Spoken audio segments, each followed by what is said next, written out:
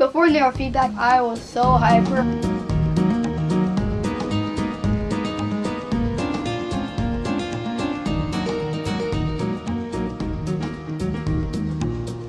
He actually got diagnosed with ADHD when he was in 3rd grade, and we went to the doctor, and the only solution that he had was to put him on medications.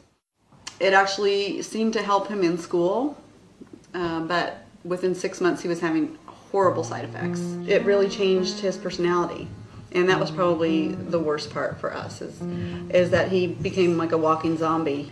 We felt trapped. We didn't know what to do. We knew it wasn't working for him, but we didn't know what else to do.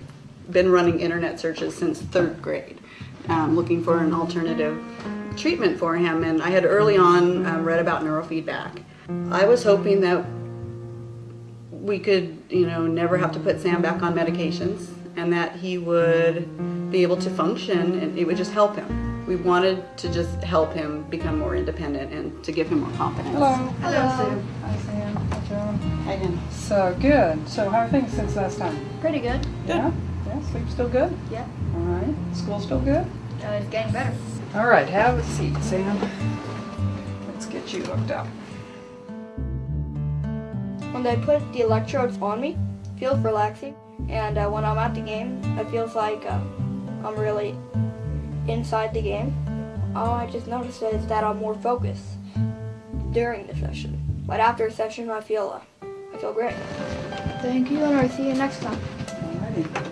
After neurofeedback made me focus more, I was able to concentrate on what the teacher was saying, and I was able to figure out what to do. I was like, wait. When I was at home, it's like, oh wait. I was like, I can do this. Sam has gone into 6th grade a completely different person. I could focus more, I could write neat. Before I could not even read my writing. But with the neurofeedback, I'm able to read my writing. And I never knew I could write this neat.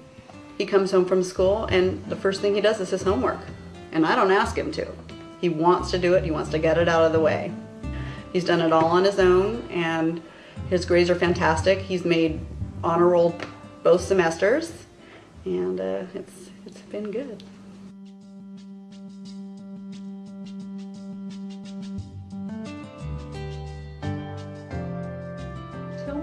Tell me how baseball is different since you've been doing this brainwave training. Well, I could focus more easily. Okay. And I could, I know what to do when I get the ball.